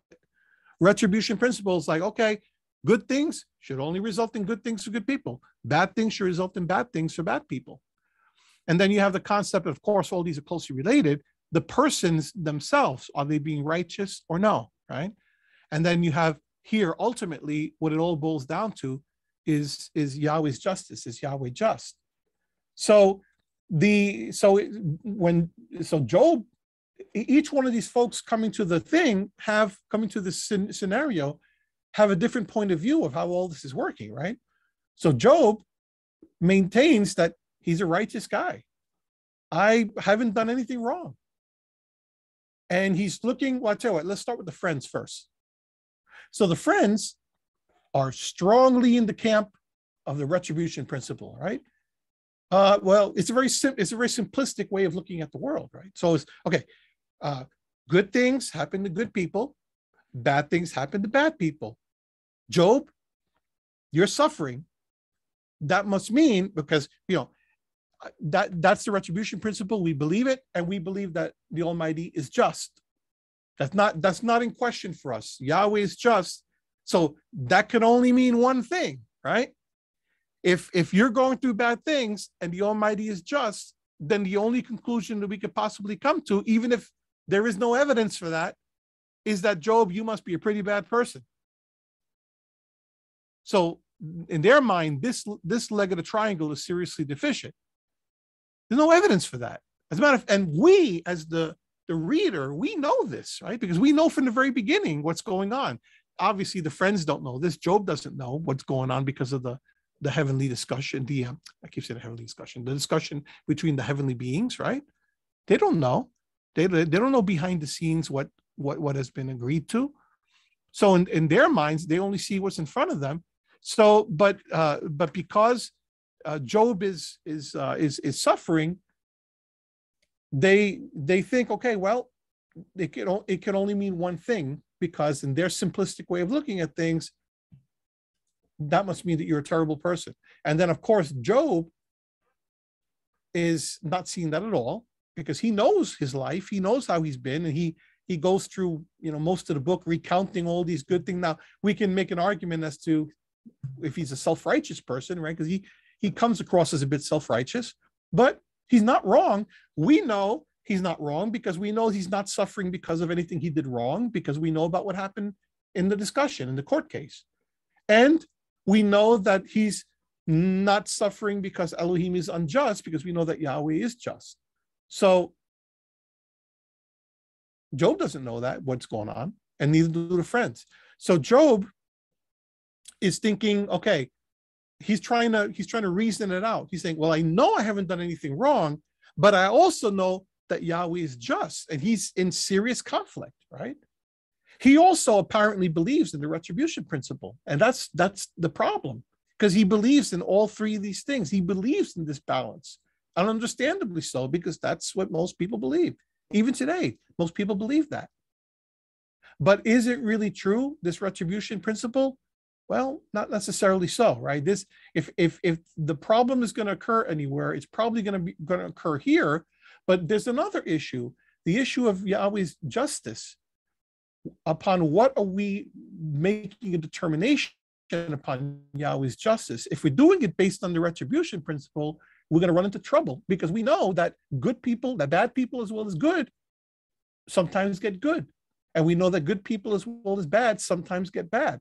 So you can't make a judgment about Yahweh's justice based on this retribution principle. But in this moment, this is what they're doing. And Job finally has to conclude in his way of thinking, because he can't rationalize it in his head. He has to conclude, okay, if I haven't done anything wrong and I'm not doing anything wrong, and if this principle is correct, that can only mean one thing. What is that? That Yahweh isn't just, right? It's a thought that's abhorrent to him. And you could see the conflict in him. You can see the conflict as he speaks to his friends. He's not really speaking even to his friends in those moments. He's really speaking to himself and to Yahweh. And then in the monologue, obviously speaking to Yahweh directly. But you could see the struggle. I've not done this and done this, and people do this, and the wicked do that, and they get away with it, and whatever. But I know that Elohim is just, almost like a person with a split personality, right? It's like, he's raging against everything, and then all of a sudden, but I know that Elohim is just. This just can't be, right? Elohim does this, he does that. He refuses to accept it. But eventually, his conclusion is that, you know what? Elohim's not just here. That's why he demands to see him. I gotta have an audience with him, because I'm gonna set him straight. Something's wrong here. He's not hearing me, whatever. I need to go in front of, it's like, you ever had that experience where you feel you've been unjustly treated and you say, no, I can't do this by phone. I can't do this on, by email or text. I got to see the person. They need to see me. They need to see my body language. They need to know I mean business, but I need to give them the full, right? I need to have the full experience. I don't know about you, but I've had that experience many times. If I've had an argument with someone ever, okay, no. We got to, let's meet here and let's talk about this. We got to do this in person. And that's how Job feels. And let me say something about how Job feels for a minute before we get back to this. One of the wonderful things about the Bible, in my opinion, is that the Bible is very raw in the way that it presents things. It doesn't hold things back. It doesn't pretty things up and put little neat, tidy corners, right? This is why people sometimes get upset with the scriptures, or because it doesn't pretty things up. If people went out and destroyed a whole town, it says so. It doesn't go and try like some of the other ancient cultures that they'll hide things or whatever. No, it's very blunt about it, and you talk about it and you deal with it, because that's the human condition. That's what you do. That's what they did. David goes and he's a man after Yahweh's own heart. He has a wonderful, illustrious career judging Israel. And then he goes and commits adultery and murder. And there's not a shred of cover-up of that in the scriptures. It's all put out for the world to see, because there are lessons to be learned from that, and David's repentance and everything else that goes on with it, right? And this is what you're seeing in the book of Job. This is what you see in the Psalms also. The Psalms are wonderful because they are prayers, and they're prayers of different types. One of these times, Almighty willing, we should do a whole study on the book of Psalms. That'll take a while, okay? But the Psalms, there are many types of Psalms, including laments. And with laments, you will usually, there's a pattern of what's in a lament. And there's a lot of lament in the book of Job, obviously. The lament usually presents a complaint, a grief. The person's complaining in grief. And then there's usually in the laments in the Psalms, there's usually almost a shaking of the fist at the Almighty, right? And I always tell everybody, don't do the shaking of the fist, right? But sometimes you feel like doing the shaking of the fist. And you know what? If that's what you're feeling at the moment, sometimes you can do shaking the fist. I think you want to tread carefully, but when you're in a really seriously emotional state, maybe you're not going to tread so carefully. Just try not to, overdo it, right? It's hard to think clearly in an emotional state, but you see it flat out in the scriptures. How long are you going to look? Are you going to watch while I'm falling apart, right? But don't you see what they're doing to me? How long are you blind to what's happening to me, right? You see that anyone who denies that doesn't read, right? So whenever you have people who want to tamper down your emotion when you're dealing with a difficult situation, you know, thank them for their concern and say, no, I think I'm going to follow the scriptures. And if they don't want to do that, then kindly invite them to sit, because the scriptures recognize the full range of human emotion and frustration and all those things. So people, they're like desperately afraid to offend Yahweh by, are you kidding me? This is the creator of the universe. This is the creator of the universe. Even his friends are telling him, right? Well, oh, don't say that. Oh, put your hand to your mouth, right? Don't say that. Don't dare to, right? Well, no, Job is feeling it, right? We may not agree with that, but that's coming from an intellectual perspective on our part, not from an emotional perspective, which are two different things. As I've explained in the past, head and heart are two different things. And they don't always convey the same thing at the same time. That's why when you go and dealing with a person in grief, that is not at all the time to go through a scriptural treatise with them, right? That's not the time, let them say what they say and feel what they feel, because that is a heart reaction.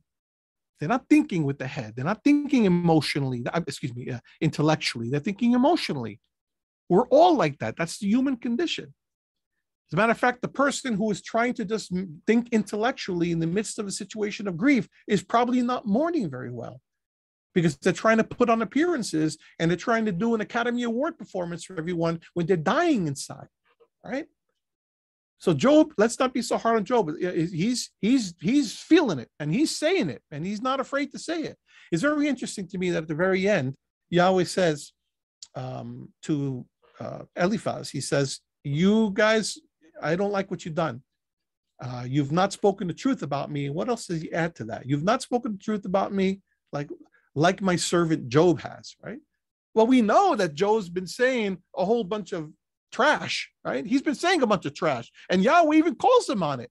Says, where were you in this and this and this? And then, so it's a very stern rebuke. So Job hasn't said everything right. So he's not, we have to look at that a little deeper. He's not saying Job has spoken correctly about everything, but Job has probably been the most authentic person there, because he's not into this appearance mode and this, let's defend the retribution principle and let's defend our position and let's defend good versus evil. And Job, no, you don't know what you're talking about. And that righteousness, that's a self-righteous attitude to the extreme that his friends had. Telling him, get what they were telling him, right? When you really think about it, they were telling Job, we know you had to have done something wrong because Elohim is not unjust, and because, good is good and bad is bad, right? And the fact that you're not admitting it shows us that you're just covering stuff up. And then Job is adding insult to injury, right? And Job is saying to himself, he's saying, you know what? First of all, I've not done anything wrong. And he knows his life. And then second of all, he's saying to himself, well, he's not saying himself, he's actually telling them, saying, you people don't know what you're talking about because I haven't done anything wrong. And guess what? Neither will I break my integrity by admitting what you're telling me to admit. It's like taking someone to court, and I realize it's complicated, but it's like taking someone to court who hasn't done anything and getting them to admit to guilt when they haven't actually done something. Now, there may be times when that might be advisable depending on the situation, but that's beside the point. The main point I'm making is that if you're guilty and you go and you tell the judge that you're guilty, if you're not guilty, you're innocent, and you tell the judge that you're guilty, you're breaking your integrity because you're lying. You're lying. You're doing it for a lesser sentence or for whatever. Your motives, we can debate the ethics of your motives, because maybe you want to go for a sure 6 months instead of 15 years that you could get if the trial is brought before a jury, right? Like I say, it's complicated. But still, understand what you just done. You've just lied because you didn't do it. And Job says that. He says, I'm not going to lie. I'm not going to lie to conform to some idea that you have about justice, right? Some wrong idea that you have about justice. I'm not going to do it, because then I will be lying before the Almighty himself. Then I will be breaking my integrity. So Job has been at least speaking authentically. And part of that authenticity is what? And this is the point I wanted to make earlier. Part of that authenticity is crying out and saying, what are you doing here? What are you, now, be prepared to receive a rebuke from Yahweh if you, because I don't need a rebuke like he's going to strike you down or anything, but he might move on your conscience like he moved on Job's conscience. Job was a lot more humble and meek when Yahweh said to him, did you do this? Did you do this? And that might be an unacceptable answer to a lot of people. And they might have looked at that as, like I described last week, as Yahweh saying, basically shut up and mind your own business. No, I don't think it's that at all. It's like, I need you to trust me because you don't know everything. You have incomplete information. You don't know everything. You weren't there when I did this and when I was doing that. And you don't know all the ins and outs of dealing with an animal and dealing with the sky and the thunder. And you don't know what it takes to put boundaries on the waters and everything else. So the fact that you don't know all those things, Job, so I'm kind of giving you an overview of the whole thing, right? The fact that you don't know those things, Job, can we agree that the fact that you don't know all those things means that at best you have incomplete information? And therefore, I'd like you to trust me that I know what I'm doing. That is the interpretation, in my opinion, of that last section there. And by the way, I used to think the same way as everyone else. I used to think, oh, what is it? It's not really an answer, is it? Well, it is an answer. The answer is running a world is complicated. It's a complex world. And yes, even justice is a complex world. Even maintaining justice is challenging in a complex world because you do one thing here and it affects something here and something's going on here and it goes right. And we don't know all the ins and outs of that. We see in a very limited condition because of our, what we are made of. We're made in the image of Elohim. We're not Elohim himself. We reflect his glory. We don't have his glory. So, we have to take it on faith that he understands the ins and outs. He understands, another way that the scriptures puts it, is that Yahweh understands the end from the beginning, right? Which is very interesting because it speaks to the concept of time. The Yahweh is eternal. He's an eternal being. We are moving towards eternity, but we're not there yet. So if you're looking at it, if you want to look at it from a physiological, metaphysical kind of point of view, and trust me, I'm not an expert in metaphysics or physics, but the way I would understand it is like if we're looking at a timeline, for us as human beings, we have a timeline going from here to here, right? What is our timeline based on, really, when you think about it? Very simply, it's not a trick question. It's not an abstract question. It's something very specific and practical that our timeline is based on. Can anyone tell me what that is? Just go ahead and pop it in the chat. And we're going to end in a few minutes and I'll continue this next week. Can anyone tell me in the chat, what is our timeline based on? Think about it for a minute. What you know, based on science and everything else. What is time? Nobody? Okay, how do we tell time? Right? And looking at this clock, and we have a minute hand sweeping, right? A watch, right? And what is a watch a representation of ultimately when you're looking at it? What is it? What is the concept behind it? Hours and minutes, right? Okay, that's close enough, right? Time, hours and minutes. On what do we base hours and minutes? Ultimately, we base it upon the movement of the heavenly bodies, right? The movement for us, for human beings, we do it based on the movement of the sun. So when you look at the ultimate origins of a clock, the ultimate origins of a clock is the motion of the sun in the course of a certain time, right? It's broken down minutely to eventually you break it down into minutes and all that. But my point is that it's ultimately based upon the sun. And the turning of the sun and the revolutions of the earth, right? And I'm probably butchering all this, but you know what I'm talking about. It's the movement of the heavenly body. So if you look at Genesis 1, Yahweh tells us that he created the lesser light and the greater light, essentially to tell time and seasons, etc. Okay, so we're all within that system of time that's based upon heavenly bodies, etc. Is Yahweh bound by that system? This is the point, the fine point of it. Is Yahweh bound by that system? Is Yahweh bound by what happens on the earth? No, Yahweh is the creator of the entire universe, right? I mean, galaxies and galaxies and right, billions of whatever. And right. So he's well outside that system. So if you're looking at our timeline, of course it's infinite. To say see timeline is the understatement of the year, right? So if we are bound by that timeline, what else are we bound by? Space, right? So I talked about the interdimensionality between heaven and earth.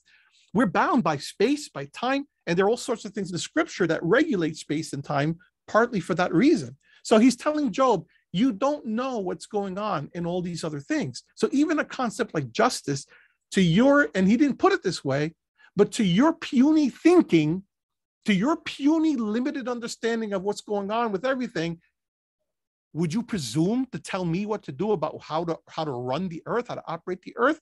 Or so is it your limited concept of justice? Is it your friend's limited concept of justice, the world's concept of justice, by which I make my decisions? No, I base it on my wisdom. Because I know, because I was there when this happened, because I did this, I did that, and all these mighty beasts and everything, I created them, and on, right? So if you trust that that is true, then that is enough, or should be enough, for you to say within yourself, when things are not going wrong, I don't like it, but I know that you are in control and you know what you are doing, because you have real wisdom. And this is what is at play. We'll continue this next week, God willing. This is what is at play here, back and forth between his friends, between Elihu, between Job, right? Is who has wisdom? Whose word should we really ultimately trust and rely in here? Is it these individuals who are operating as if they know everything? Or is it Yahweh himself who is the one who actually has the wisdom? And that's the point of chapter 28, right? So let's go very quickly to chapter 28, and I'll end here. We'll continue next week. So when you get down towards the latter part of 28, but where shall wisdom be found? That's like, to me, that's the actual key center of the entire book. Someone else might choose another key center, but that's where I would do it. Where shall wisdom be found? And where is the place of understanding? That's the answer. And that's where our trust has to be. And for a lot of people, by the way, especially now in our sophisticated day and age, that's not a good enough answer for people. You know what? I'm sorry about that, but that's the answer. We don't have to explain why they're suffering in the world. The book of Job doesn't explain why they're suffering in the world. There are reasons that I can give that are potentially part of it, but who can come up with the actual specific reason or reasons? Nobody. That's not the important question. The important question is, what do we do when we're in the middle of those things? And the answer simply is to trust in Yahweh's wisdom, to trust that Yahweh knows what he's doing and that he is in control. And like I said, I know that people don't like that answer, but that is in fact, the best answer. Where shall wisdom be found? And where's the place of understanding? Mortals do not know the way to it, and it is not found in the land of the living. And then he goes and gives some other descriptions here about, all the ones that think they have it and the value of it, and they don't. Where then does wisdom come from? And where's the place of understanding? It's hidden from the eyes of all living and concealed from the birds of the air. Abaddon and death. Abaddon is a term that means the destroyer. Abaddon and death say, we have heard a rumor of it with our ears. And then he gives the answer. Elohim understands the way to it, and he knows his place. For he looks to the ends of the earth and sees everything in the heavens. He has the big picture. He understands the complexities of the world that he created. And therefore, he understands how true justice is meted out. Have you ever had an experience, just on a very limited level, have you ever had an experience where you were just so sure that that somebody was doing a good thing or a bad thing or whatever, and you had all the evidence in your mind, and you talked to people there, and then you got a piece of information that gave you a complete paradigm shift, and you thought to yourself, wow, I'm glad I didn't express this to anybody, because I would have been laughed out of the room. If you've never had an experience like that, you need one, just for humility's sake. I've had experiences like that I thought I had it exactly, and everything was right. And And then all of a sudden, paradigm shift. Actually, that's a frequent theme in movies, is the idea that you think that you have it all straight in your head, and then all of a sudden you find out I wasn't even remotely close to what the truth was in this situation. That happens all the time. And yet we, as human beings, we want to judge Yahweh for suffering in the world, and where was the Almighty when this and that? And then I understand people who say that. I absolutely do understand that, but I cannot I cannot abide by that sort of attitude. And by the way, that to me, that attitude that I just described is different than you as a human being, or they crying out and saying, why aren't you here? Why aren't you listening? Whatever. But do it that way. Don't accuse and judge him like a coward to other people. That's why Job did it right, because he did it directly to Yahweh's face. He said, Father, what are you doing? Right? Well, he didn't call him Father, but what are you doing? Do you not hear me? David did the same thing over and over again. Just be blunt. You think Yahweh can't take it? Right? But that's what a person, it's just like, I believe that biblical ways of doing things are patterned after the way that you should approach Yahweh in many instances. So if we have a process where you have the right to face your accuser, well, if you're accusing Yahweh, face him too. Face him too. Don't do a drive-by, right? Like a coward, and go and spit on his name in front of other people, but not go to the source himself. That I do not have respect for. You may disagree with me, and that's okay. We can have that discussion. But I think that that's what many people in this world do, religious and non-religious. I think that they don't have the courage of conviction to approach the one who needs to hear it. Don't be afraid to go to him. That's authentic.